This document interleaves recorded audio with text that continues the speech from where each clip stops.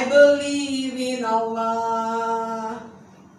I believe in myself. Do you believe in Allah? Do you believe in yourself? We must believe in Allah. Let's believe in ourselves. Everybody, on to go. Let's sing together. I believe in Allah. I believe in myself. Do you believe in Allah? Do you believe in yourself? Let us believe in Allah. Let's believe in ourselves. Yes, thank you everybody. Thank you. Sit down. Good day everyone. I am Halima Tijani Balogun. I am an entrepreneur. I render educational services to individuals and group of learners. Today, we want to talk about believing in yourself. What does it mean to believe in oneself? What does it mean to believe? Belief is the feeling of being certain that something exists or is true. So if you believe that something is true about you or correct about you, that means you believe in yourself. Our life is full of experiences, and everything we experience in our daily lives confirms to us what we can do and what we cannot do. Why do we have to believe in ourselves? Can anybody tell me? Yes, you're right. We have to believe in ourselves because we are so endowed. We are wonderfully made by Allah, our Creator. He has endowed us with talents and He has blessed us with limbs. We can move, we can think, alright, we can make things happen.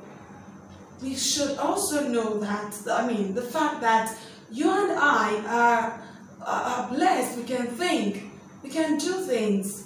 Therefore, we are able to carry out one act or the other. When we attempt something and we are able to achieve it, that confirms to us that yes, we can do that thing. When we attempt another one and it appears, wow, we do not have such strength, it confirms to us we cannot do that thing. But the crime, there is no crime in failing, but the fault is in not making an attempt at all, is what scholars say. Therefore, let's take for example, every woman cooks, right? Yes, every woman cooks. So let's imagine a situation whereby a group of women are put together at a place and they are given the same set of ingredients to prepare a meal. When they do so, do you agree with me that the taste of the food they are going to cook at the end of the day is not going to be exactly the same? Yes, because as we are different physically, emotionally and everything, we can do things differently. Definitely, even when we do the same thing, we'll be getting different results. That is because we as individuals are created by Allah in a special way. He has brought us to this life to fulfill a certain purpose. Therefore, it's a major reason we have to believe in ourselves, because we are specially made.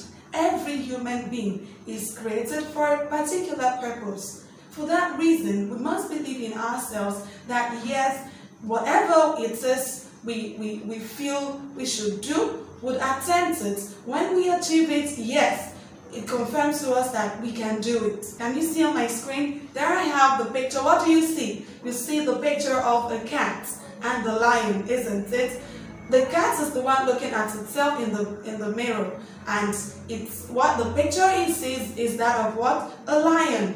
It's a cat, but it sees itself as a lion. So that is self-belief. You may be young, but you may be so mature in mind. You may have the ability to do what an elderly person does. You should never be intimidating. Rather, you go ahead to do what you know is certain about you that you can do. So on this note, on the final note, I leave you with this quote, that no one can make you feel inferior without your consent. If you truly want to be respected by people who you love, if you truly want to be respected by people you love, you must prove to them that you can survive without them. Believe in Allah, believe in yourself, and I believe in you. Thank you for listening. I am Halima Tijani Balogun. Bye.